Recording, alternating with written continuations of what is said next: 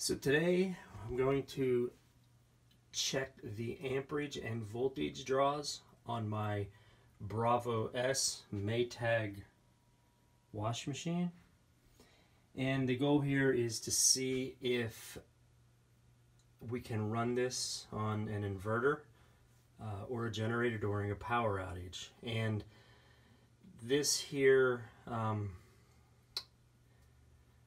wash machine obviously has a hot water and a cold water coming into it, and from what I understand, some of these washers have a heating element that heats up the hot water, which could use an additional wattage if that's the case, and I'll have to look up my model online to see if it does that. But anyway, I have some of the standard hookups that you've seen in my past video. I have a clamp-on amp meter that we're going to capture the inrush amperage, and I also have a kilowatt, which could be found really almost anywhere nowadays. And what the kilowatts do is they capture voltage, wattage, amperage, and kilowatt hours, which could really tell you how much energy your device uses over a cycle. So you can see we're on kilowatt 0 because I just plugged it in, kilowatt hour 0. Amperage is using a very small draw. There's the hertz and there's the watts, but if you notice it's using 1 watt, right? And that is because it's probably powering this control panel up here. So over here, it's going to move around no matter where I put it once the wash machine starts, but we're going to make sure we get to capture the inrush. Now, why the inrush? Well, because the wash machine has a motor in it, obviously, to turn the tub. So let's start it up. So we're going to hit the power button, and I've got it on a bulky cycle. You can look, it's warm, it's medium, it's low, it's typically what I use. And we're going to go over here to the clamp-on meter, and we're just going to turn the inrush on. So the inrush is now on, and we're going to go ahead and start and see what happens. I don't suspect the inrush to come on right away. I think it's not going to go on until the motor starts. So I think it's got to fill up with water first. So let's just look at over here at the wattage. So right now we're at 4 watts. And you can kind of hear the wash machine starting up. Okay, so we just caught a 3.1 on that motor startup, which is very low. So what it did was the tub started to spin. We're just going to reset it just to see if we can,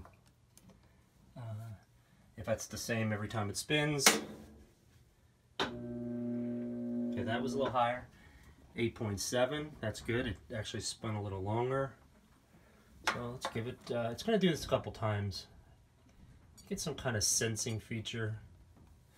So the highest so far I saw was 8.7.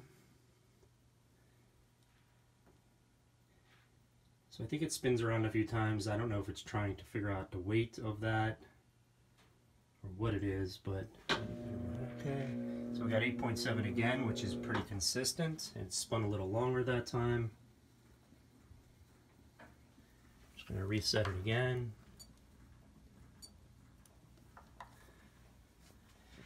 Yeah, nothing on the wattage here, 1.4. So it'll do this for a few times, and then what'll happen is the water will start to go in. So that might be the highest we captured, which is good. So if that's the case, we'd take 8.7 and times that by 120, and then we would know the approximate inrush needed. Okay, so there goes the water kicking on. So you can see it's filling up. The inrush is still at nothing this time because the motor didn't spin. And we're using 6 watts over here.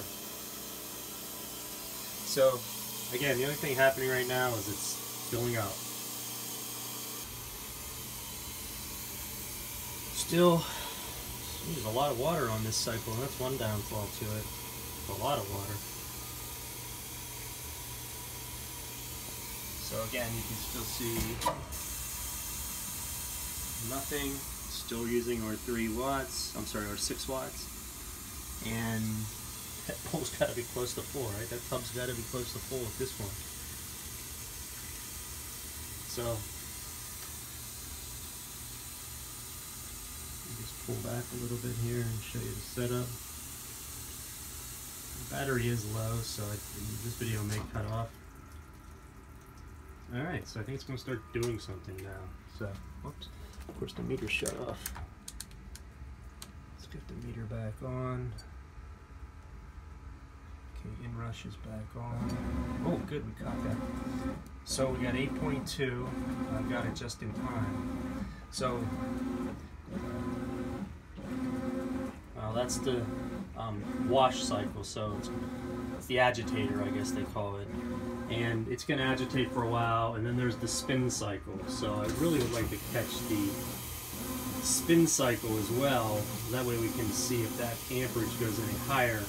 So this is a pretty consistent number. We had 8.7, 8.7, and this time it was 8.2. So pretty consistent. Back on the wattage, we definitely jumped up now that motor's actually working. So we're at 239, 362. And again, I think that's a variable speed motor in there, so it's gonna fluctuate as it starts, stops, spins, and you can see though it's consistent. Well, that's a little higher, the 400 watt rating, but. And one thing you have to know is because it's connected to its standard 120 volt outlet there, it looks like a 15 amp outlet, it's not really going to exceed 1500 to 1800 watts. So that's one thing.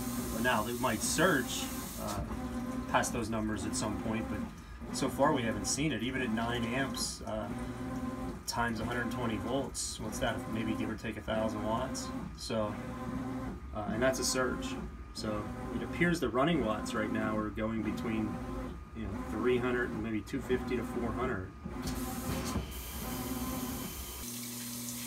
Okay, picked back up here with 16 minutes left, and this is a rinse cycle, I believe. Yeah, looks like we're on the rinse stage, so the motor should start spinning. I just had set the inrush and caught a 7.7, which is what we've kind of been seeing. Let's just go look at our wattage. Okay, we're back down to 6.2 because it's not really doing anything other than filling up and the occasional spinning.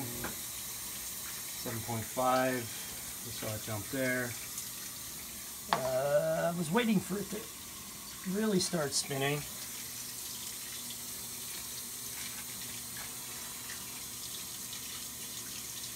Oh my God, I think they're wet enough to rinse.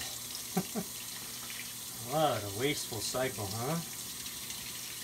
With all that water. Again, I caught another 7.6.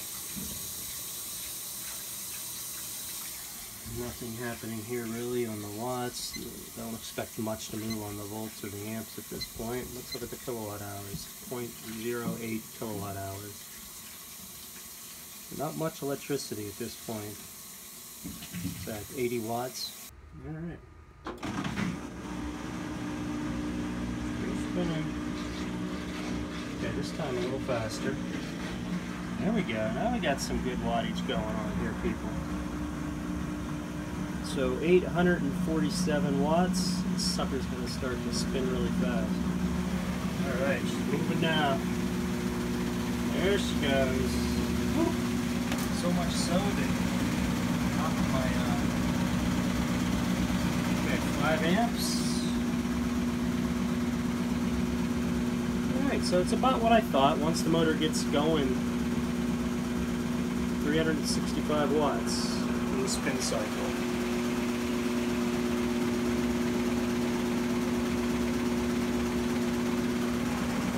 7 amps. 296 watts, 264 watts. Oh, okay. Got them both at the same time. Heard the pump come on, and so the pump came on and the motor put a spin. I think that explains why those numbers vary from 700 to 500 to 300.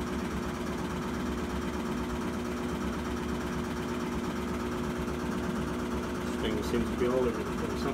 I guess the reason why it's lighter now, the 149 watts as opposed to the previous spin, which was 300 some, is the clothes are lighter now, meaning that a lot of the water's out of them already, so the motor doesn't have to work as hard.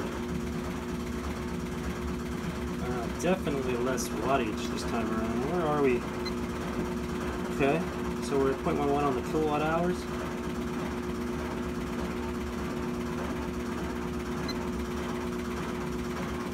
There's only 6 minutes left, so it's probably going to do this.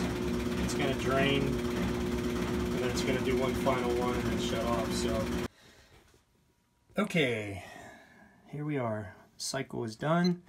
And we used a total of 0.12 kilowatt hours. So if my math's right, that is 120 watts it used for that complete washing of that load of clothes.